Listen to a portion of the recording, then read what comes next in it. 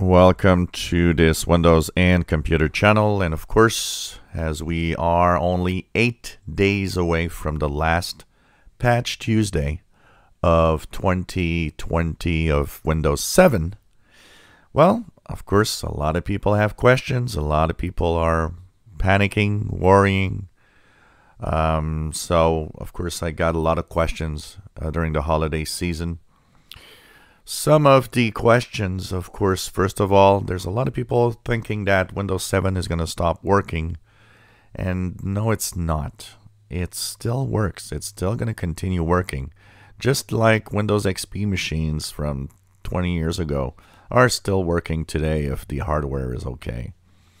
The thing is, it's really related to security. It's because you won't have security updates. What's going to happen is that you will be more and more vulnerable as time goes by. So if you aren't moving ahead, if your PC maybe is too old, you're not thinking of buying a new one, and Windows 7 is your last option, well, remember that there are ways to kind of mitigate or make sure that you are at the safest point possible.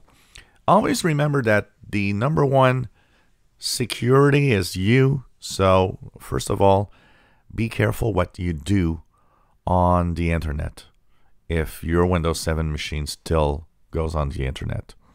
That is a big, big measure of you being safe, where you are actually going on the web.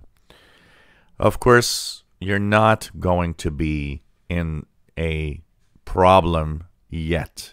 There's an update coming next Tuesday for Patch Tuesday, which means for a month or two, you probably, unless there's some really big deal, 0-day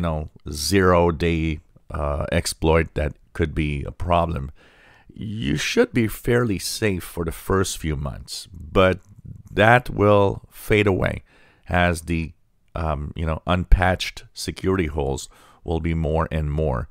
The first point in time where you will be more vulnerable pretty much officially will be in Patch Tuesday of February. Why? Because every time there's a Patch Tuesday, it also will reveal to bad guys what are the problems in the operating system. And you might say, well, yeah, but they won't, reveal Windows 7 security holes. Well, you can actually look at the security holes in Windows 10, Windows 8, and go back and say, well, these must probably be also in Windows 7 because there are some common grounds, and those, of course, are all, there's so many of these flaws that are on all versions of Windows. So really your first moment when slowly it's going to start creeping in is Patch Tuesday of February. So until Patch Tuesday of February, you might be relatively safe in general.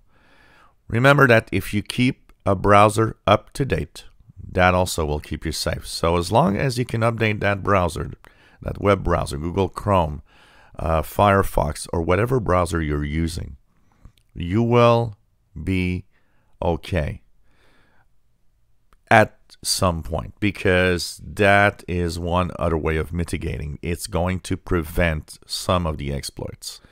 Not all of them, but some of them.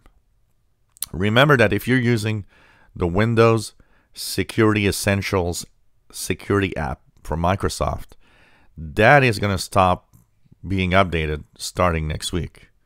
So that means that you will actually need to replace that with something else.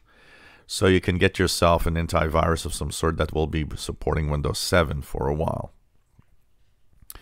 Now, a lot of you have been asking, how long will my software work? Well, actually, regular software that doesn't need regular updates continues to work. What's going to happen is that each company is different. So each company is going to assess how long they will actually continue supporting Windows 7 with their software. It all has to do with numbers. The more people still on Windows 7, the longer that support will be. As of today, we're around 26% of users on Windows 7 still. That's still a lot of people, so a lot of companies will continue to do some updates to their software. Yet, as time goes by, some will start saying, okay, this is the last version of this software. Of course, not all browsers will stop being updated at the same time. So if, for example, Google stops updating Chrome, well, you can move to Firefox or Opera or whatever version that is still being updated. And you'll be, once again, it's very relative, but you'll be somewhat safe. And of course, the last but not least thing that is important to know, if your machine is controlling something, if your machine is being used offline all the time, no internet, there's no problem. You're safe. As if your Windows 7 machine is not on the internet, if it does something else, maybe it's a gaming machine, all you want to do is play some games, just, off the internet, it's going to be okay for years to come as long as the hardware holds up. And finally, the other question, some people are saying, well, is it still valid to upgrade to Windows 10 for free? You'll have to try with two ways. Either go to the website, Microsoft Windows 10 website, click that update button and see if it upgrades for free. Or if you have a valid Windows 7 or Windows 8 key, you can try the upgrade process, enter the key, and if it says the key is valid, it's okay. You got a free ride to Windows 10. A lot of people are actually getting that free ride. And remember, it's all dependent on the age of your machine once again. So only 8 days left for the last Patch Tuesday for Windows 7. Incredible to think that's already 10 years past. If you enjoy our videos, please subscribe, give us a thumbs up. Thank you for watching.